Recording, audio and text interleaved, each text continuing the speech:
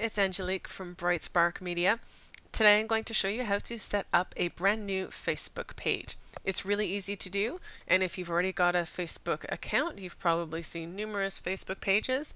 This is my page for Bright Spark Media, and this is the wall for my Facebook page. So you would go and sign in to your personal profile, and this is my personal profile for Angelique Duffield. And there's a couple of different ways you can do it. If you just go into the search bar and you can type pretty much anything in here. If you choose any page that you don't already admin, at the very top right hand side you'll see create page, and you would just click on that. Another way to do it is clicking on the home button. It brings you to your newsfeed view. On the left hand side you'll see any pages that you admin along with all the groups and everything else. But if you go to pages, click on more, create a page shows up at the top. So just click on that and it gives you a couple of different options. So the main ones that people use for business are across the top up here. I usually recommend that people pick these two here. You can actually go through and read information on each of them. But a local business or place is if you have a shop front, and this is where your Facebook page actually will show up with the address and your business hours and things like that.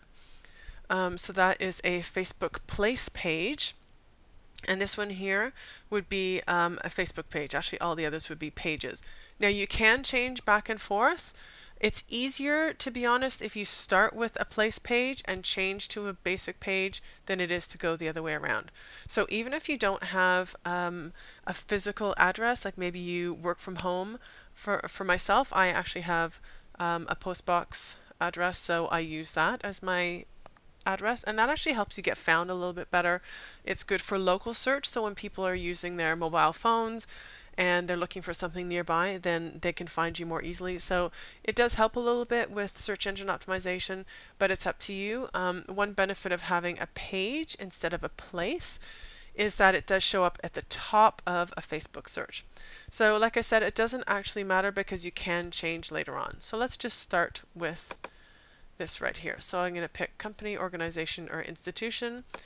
And there are all sorts of options, so you'll just have to go through and figure out which one makes the most sense for your business. And like I said, you can change them, so don't worry about making a mistake with it. Just pick one for now and get started. So I'm doing one for our networking group, so I'm just going to pick small business because that covers most of us. And company name is the band networking group. Actually, I'll type it out.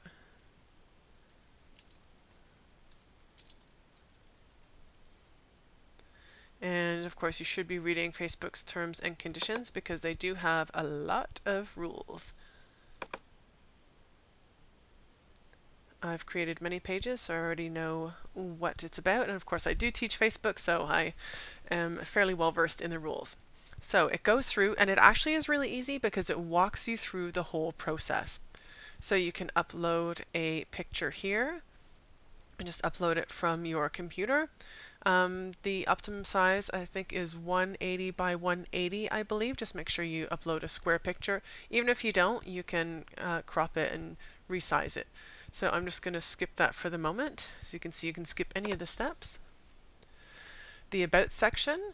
So this is just some basic information, and I would really recommend that you fill this information in. Now you can again edit all this later, but the stuff in your About section shows up right on your Facebook page under your big profile picture, under your cover photo, and it's also searchable by Google. So try and put your keywords into your description, especially in the About section. So more about that in different videos and in some of the blog posts on my Facebook page. So if you add another site, I would just skip that actually. Oh no, actually I would put my website here if it was my own, but this is a different organization, so I'm going to skip that too. Again, you can fill in all this information later.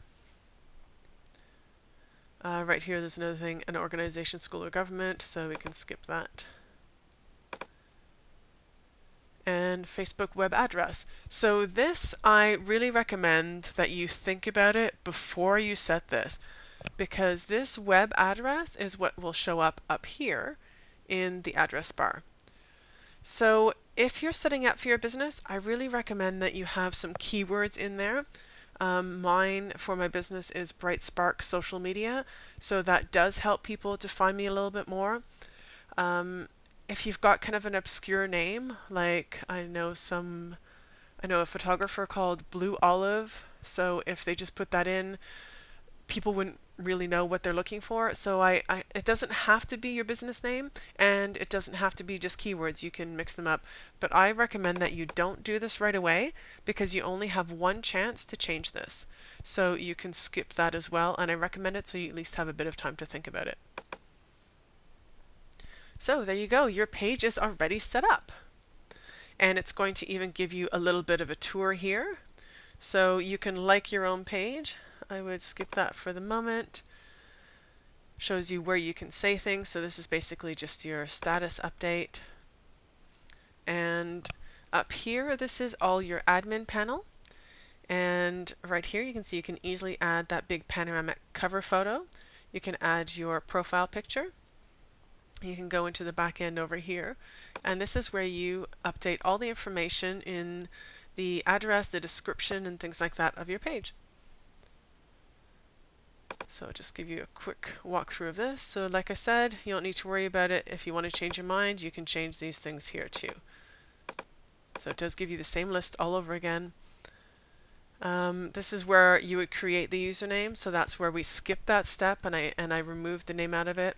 So just keep in mind there's things that people get confused. So the username, that is the URL that shows up right up here in the address bar, and that is something that people would type in. So it would be facebook.com pages. You can see right now I've just got a big long number, so that's not very easy for people to remember. But I have it for my own, and it will be facebook.com/Brightspark Social Media, and I can put that on my business card in my email signature, and it's really easy for people to find me. So the name, this is called the page name, and this you can change any number of times up until you have, I believe, 100 fans. After that, then it does lock it in. You can make a request with Facebook if you wanted to change it. Maybe you've made a spelling mistake, or your company's changed names, or you want to use keywords in it, then you do have an opportunity to change it. So again, you just fill in all the information here. It's pretty self-explanatory. And in some other videos, I do go through and show you some of the different features. And you can always go to Facebook Help. They've got a really good help section over here, and they've got videos that walk you through how to set up different parts of your Facebook page. And there's lots of tips on there, as well as on my website at brightsparkmedia.ca. Thanks.